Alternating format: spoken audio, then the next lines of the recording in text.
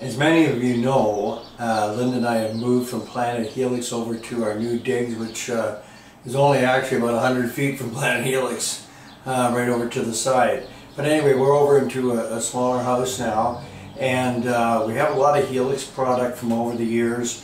When you buy product, and by product I mean CDs, you have to get a minimum order of 300 units. A lot of times it's 500 units. And so, you know, you have your initial rush on what you're going to sell, and then you're left over maybe, you know, if you have to reorder a couple hundred units sitting around. So after time, you want to get rid of that, A, to, you know, make money on the CDs, but also to get the music out there, because we always strive to put out the best records that we can when we put records out, even though we're working on a much more limited budget than, say, 1984.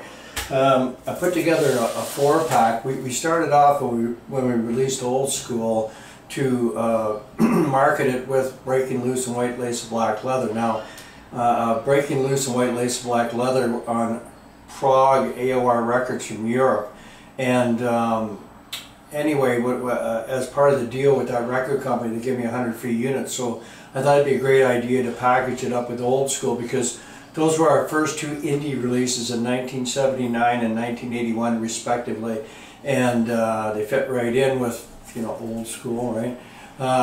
Old School is, I don't know, I've lost track of how many records we got out now, but it's our newest, and that's it right there. You're getting rave reviews.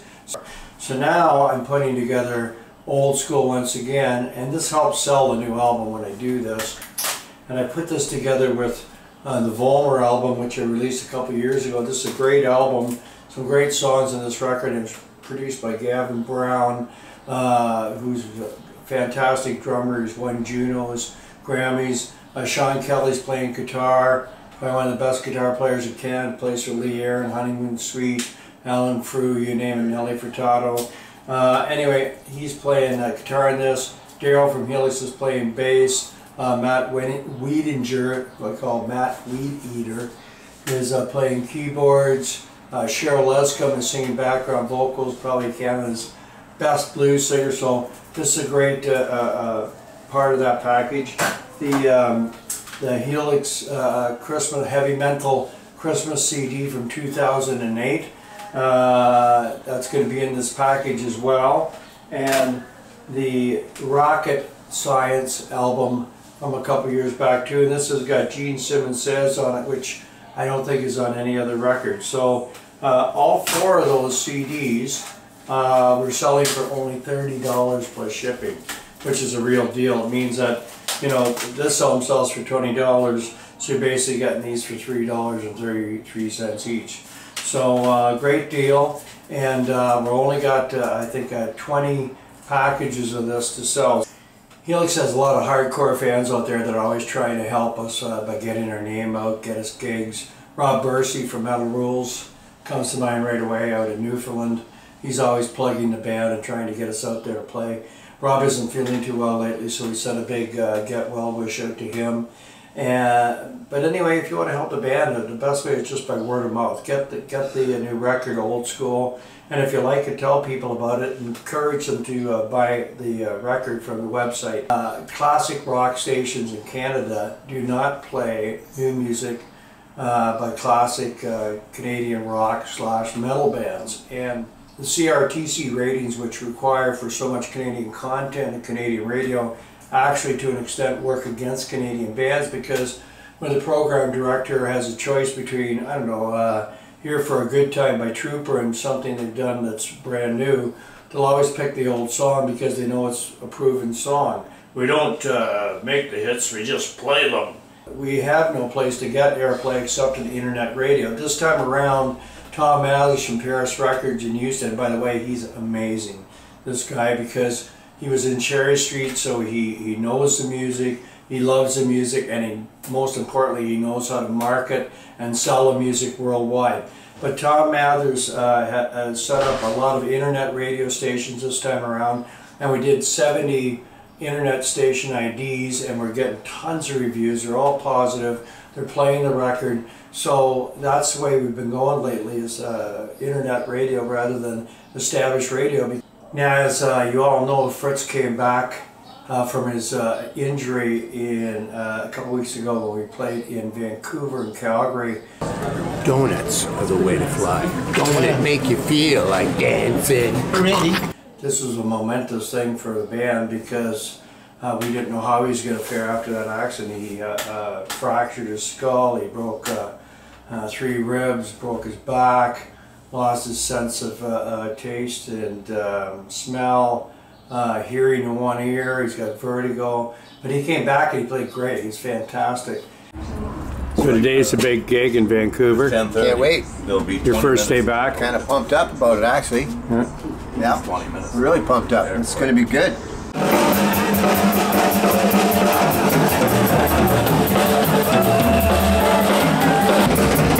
And so it just shows you the strength of the guy, and it's good to have him back. So we have lots of dates coming up. This week, probably after you see this newsletter, but we're going to be in Hamilton at Club Absinthe. We got a long history with the city of Hamilton. We started playing there at the James Way, but I actually started playing in Hamilton when I was in a choir called the Ontario Youth Choir. Straight out of high school, we opened up Hamilton Place, and that was back in 1973 or 74, and that was with the Hamilton Philharmonic Orchestra, Galt McDermott, who wrote Hair, and Aretha Franklin's rhythm section, Noel Carter and Al Nicholson from Hair, and Sloamy Bay, the famous blues singer from Toronto. So that was my first time playing in Hamilton, and since then we played a whole variety of clubs in the city, and it's going to be nice coming back. Then we followed that up the very next weekend by playing Canada Day in Athabasca, which is north of Edmonton by about an hour and a half, and that's with Susan the Glue Cart, and I'm looking very forward to meeting her.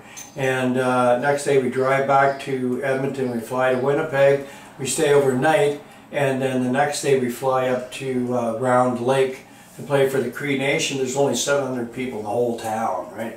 But it's going to be a real experience going up there.